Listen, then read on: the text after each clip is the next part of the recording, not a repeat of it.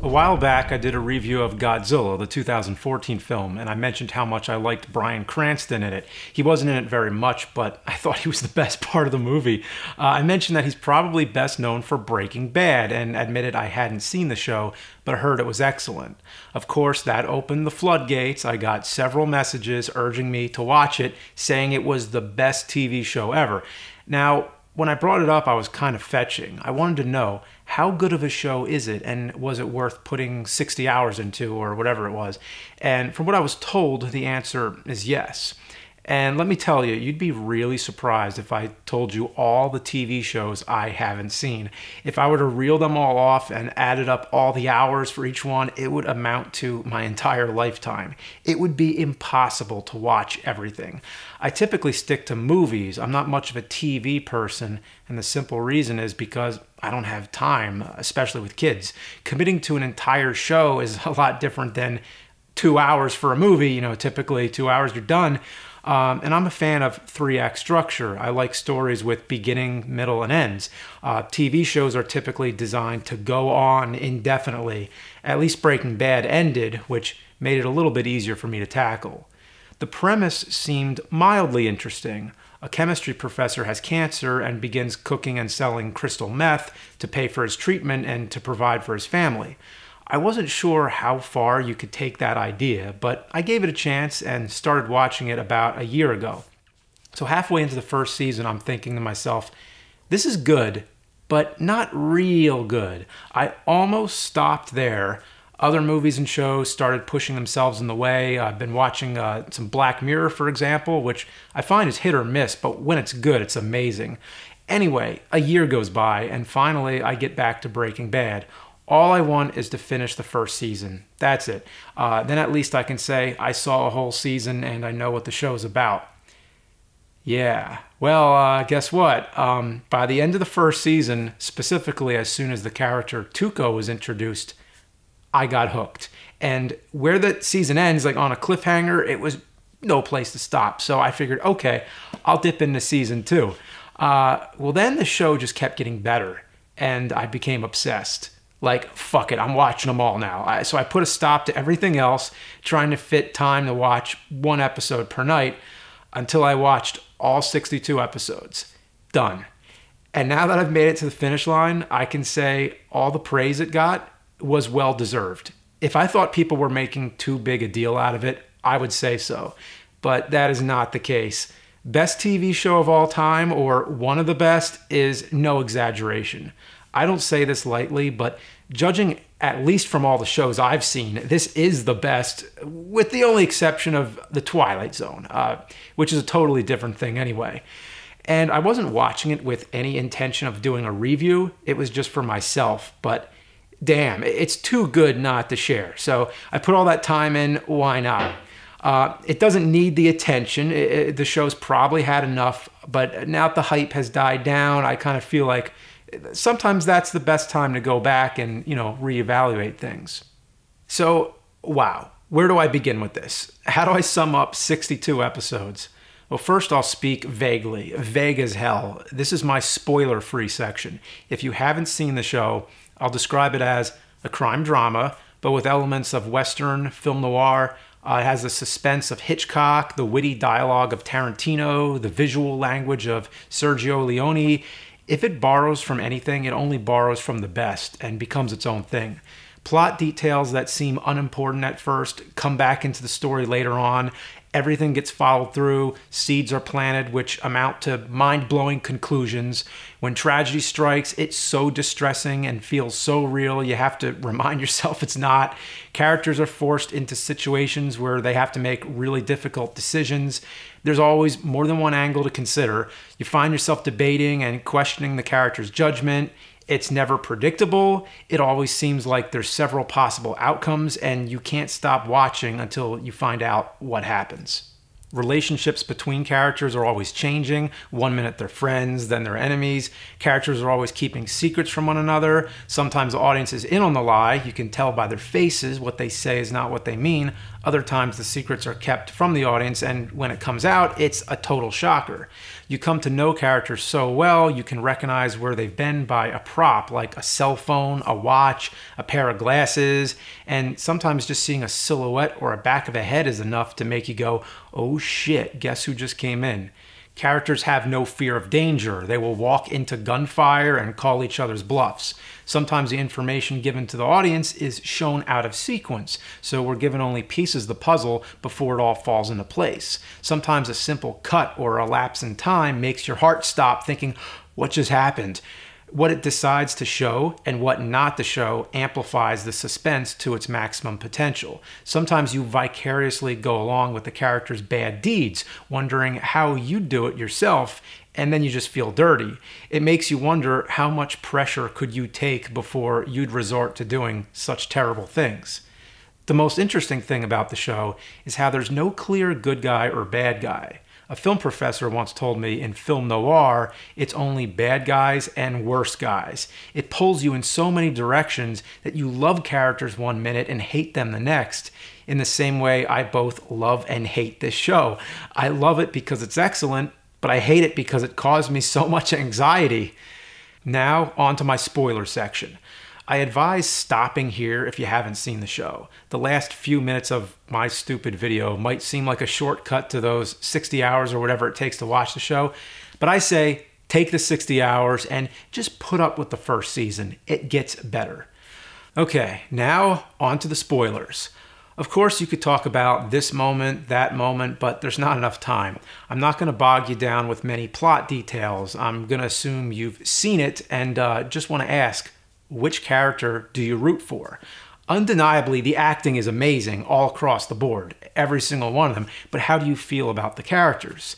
First, there's Walt. Okay, now when I first started watching, I didn't know where the show was going. I didn't know that he was going to be like an anti-hero, that he was going to change from an ordinary father and professor into a full-fledged badass drug lord. If you don't know who I am, tread lightly. Damn. At first, I liked him because he seemed like he was forced into a desperate situation with his cancer, and that by selling meth, he was providing for his family. Yeah, it still makes him a criminal right from the get-go, but I wanted to see him succeed because I wanted his family taken care of, especially his son, Walt Jr. Flynn, and his newborn daughter, Holly. They were completely innocent characters. I didn't want to see anything bad happen to them. But as his criminal activities went on, it started putting his family in jeopardy to the point where it wasn't worth it. Then there's his lying. He kept lying, and I just kept thinking, tell the truth, you asshole. He kept making it worse. So I lost sympathy for him. But as soon as Gus threatened to kill his whole family, including his baby, I was with Walt. I was rooting for him to kill Gus for the safety of his family. Now, to go forward from that moment, what did Walt end up doing? He ended up poisoning a child named Brock, but just enough to make him sick in a complicated effort to turn Jesse against Gus, and it didn't even work that way. So, which is worse, the possibility of baby Holly getting murdered by Gus or Brock getting non-lethal poisoning by Walt? Both are horrible options, but you gotta go with which is the least horrible. So through all that, I wanted to see Gus get killed and applauded when it finally happened, but poisoning Brock, and not to mention making Jesse kill Gale, made it pretty hard to like Walt after that. Winding backwards, the reason Gus threatened Walt's family in the first place was because Walt's brother-in-law, Hank, the DEA agent, was investigating Gus's operations. Walt tried everything he could to keep Hank away. If Hank would have stayed out of it, things wouldn't have gotten so out of hand. Walt was even trying to get out of the meth business at certain points. And how about when he allowed Jane to die? She was choking to death on her vomit after a heroin overdose, and he just stood there. You can tell he's contemplating the options, and I'm still not even sure why he did it. I think it was because she blackmailed him, or she'd get in the way of his plans with Jesse, or even get Jesse to overdose himself eventually. Whatever was Walt's line of thinking, I couldn't help but hate him after that. Seeing her die was devastating. Then, of course, her father, who works in air traffic control, gets so upset he causes 2 planes to crash, killing hundreds of people. The cause and effect on this show just runs your brain in circles. Then Walt has the nerve to downplay the tragedy when speaking at the school. So there's plenty to hate about this guy, but his devotion for family never ceases. He goes to such great lengths to protect Hank from Gus and Tuco's cousins who come back for revenge. Reminder, it was Hank who shot Tuco. When the cousins shoot Hank, Walt pays for Hank's medical bills and somehow still seems to take the blame for his situation. Then, when Hank is fatally shot by the neo-Nazis, Walt was begging them not to do it. You see in his face that he is devastated by the death of his brother-in-law, who had just arrested him moments ago. Then he takes the blame for Hank's death. So that definitely gave me back a lot of sympathy for Walt. Then he saves his family and Jesse from the neo-Nazis. He gets his family the money in the most clever way possible and gets out of everybody's lives. So after all's done, I cared about him and can say it's the closest I ever felt to such a dangerous, horrible character. After going along with the whole ride, it sure makes you feel like a dirty accomplice. Now the other characters, what about Hank? Am I alone in thinking, this guy's a fucking asshole? He has moments when I like him. He's a good cop. He took down Tuco. He's a hero to a certain degree. But to begin with, he had these racist undertones, which seemed to go away as the series went on. But then he turned into a violent monster acting out of anger. He goes into a bar and beats some guys, brutally slamming one of their faces into a table, spurting blood everywhere like cheese. Then he barges into Jesse's home and beats him nearly to death with his bare fists. How could anybody like this guy after that? That was something Tuco would have done. I mean, that's the level Hank stooped to. And it totally went outside the realms of justice and was all about Hank not being able to control his temper. He is a complete disgrace to the DEA. He was rightfully let go, but when he comes back on the case and discovers it's Walt, what does he do? Punches Walt in the face! He doesn't even learn from his mistakes. Hank is terrifying. He is a big, bad bully. Not to mention, he was willing to get Jesse killed in order to get evidence on Walt.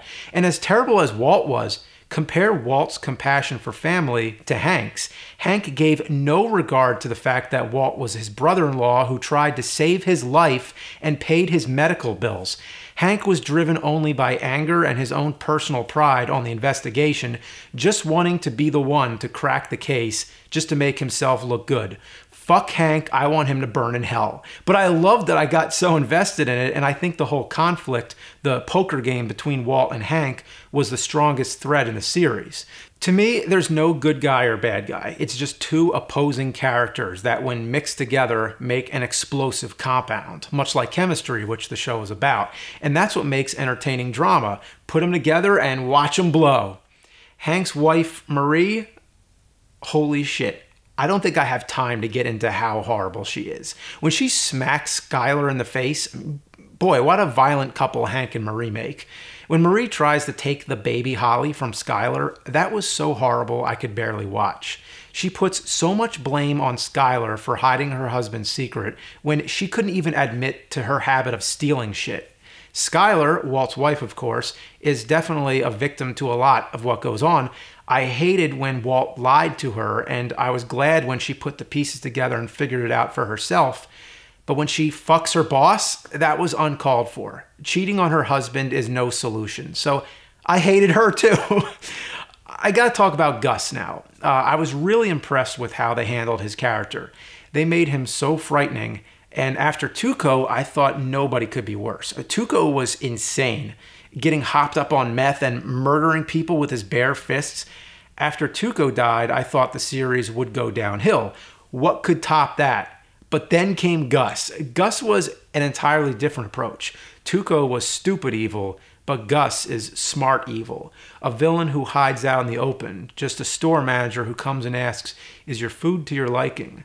You know from the start that there's something about this guy, but you just have to wait to see what he's all about.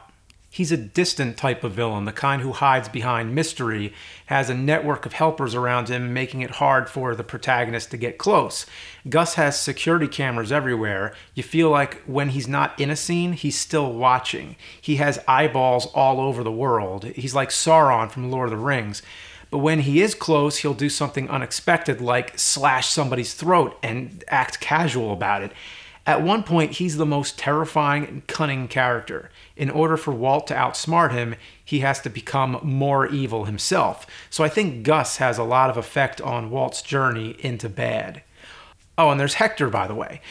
In a series with so many amazing characters, I mean, he was in a way, the best in the most minimal sense, that he communicates only by ringing a bell, and there is so much suspense just waiting. Is he going to do one ding or two? Then there's the lawyer Saul, and if there's any comic relief characters, it's him. I know there's a spin-off show, Better Call Saul. Of course, I'm going to have to watch that too. Saul is connected with so many characters, it seems like he's the center of the universe. When he says he knows a guy who knows a guy, I was impressed that you actually meet the guy in between. And yeah, Mike, what an amazing character. A tough guy, intimidating. Just his face staring at you is enough to make you shit your pants. Now I'm trying to get to the answer to the question. Who do you root for? I think it's Jesse and all the kids. Holly is just an innocent baby. Flynn is so genuine and lovable.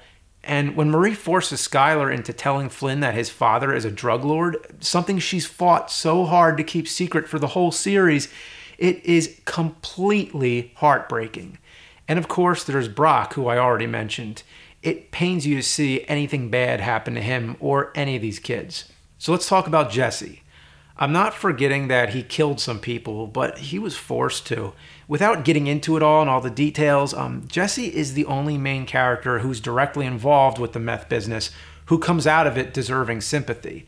I think he's like the voice of reason. He's always trying to do the right thing. At least 3 times, a child is killed or nearly killed, and he seems like the only one who truly cares.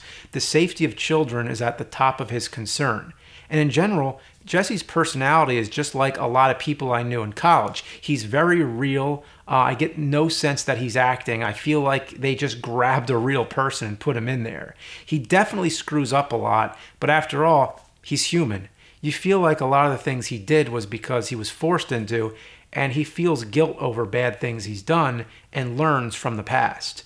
I just wanted to forgive him and see him make it through all right. There's probably a lot more to mention and so many angles to consider. There's no way I can get through everything. So I'll close on one thing. My favorite episode. Let me say, I do not think this episode represents what the show is about. I think the tone is completely off. It sticks out like a sore thumb. I understand it's a polarizing episode. It's the one with the fly. The reason I single this one out is because it's a single episode. The rest of the episodes all rely on each other in the grand context of the story. But this one, you could slice it out of the series and it would be its own little movie. Another big reason I like it is because the whole thing takes place in the meth lab. I know it was for budget reasons, but this is the only chance you get in the whole series to just immerse yourself in one place. I like that this episode takes time to breathe without jumping all over the place. We just settle down with Walt and Jesse, and that's when I like the show best, when it's the Walt and Jesse show. The way they get on each other's nerves and argue are my favorite moments. Now, sure, the idea of this episode is absurd. It's all about Walt trying to catch a fly. I was extremely frustrated seeing this total badass turned into a stooge, falling everywhere, hurting himself, and nearly damaging the lab just to catch a fly. He says it's contaminating the lab, to which Jesse, being the voice of reason, replies, "We have the least picky customers. We make poison for people who don't care." It just cracks me up. It's one funny line after another. When Walt hits Jesse to get the fly, and then it lands on Walt, Jesse is so delighted to have the chance to hit him back. The look on his face is hilarious. Like I said, the idea is absurd and it's not in tone with the rest of the series, but if you can just let your mind go for one episode, it's consistently funny all the way through. It shows the writers can do comedy too, if you let them, and I welcomed a little relief. In the long term, what made me laugh hardest was just the fact that it got me emotionally invested in wanting to see a fly get killed. Everybody's had that experience trying to catch a fly, so it's relatable. In the beginning, you're thinking, geez, Walt, just forget about the fly, which is what Jesse's thinking, so we're in Jesse's place. But as the episode goes on, we go through that change with Jesse. Now, we desperately want to see that fly get killed. Jesse even puts himself in danger, standing completely on top of a ladder that's being held by Walt, who's about to fall asleep from sleeping pills.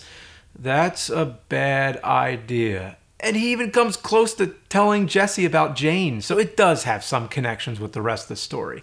But anyway, that final moment when that fly lands in front of Jesse, he goes into like a Clint Eastwood stare down. There's all these close-ups. He's got the magazine rolled up in his pocket, and he reaches for it, he swats the fly, and then in slow motion, we see the fly hit the floor and bounce. I lost my mind. I was laughing for hours. I mean, the fly even makes a sound when it hits. Like, as if a fly hitting a floor would make a sound. And then the way Jesse reacts when he kills the fly, he gets so excited, like, yeah, bitch! It's one of the funniest things I've ever seen in my life. I'm not exaggerating. It's probably because so much tension builds up to that moment. I'm not just laughing at the fact that a fly swatting scene was given the slow motion treatment of an action sequence. No, I think mostly I'm laughing at the fact that the whole episode built up to that moment and made me care so much to see it happen. I just watched a 47-minute show in suspense on the edge of my seat the whole time over a fucking fly. And that burst of laughter I had was a more pleasurable experience than all the anxiety I felt the rest of the series. So that's why I have to say it's my favorite. One thing we can agree, Breaking Bad is an excellent show. All the actors, all the writers, creator Vince Gilligan, and everybody involved did an amazing job. Bravo. Now, tell me, what are some of the other best shows of all time that I should see?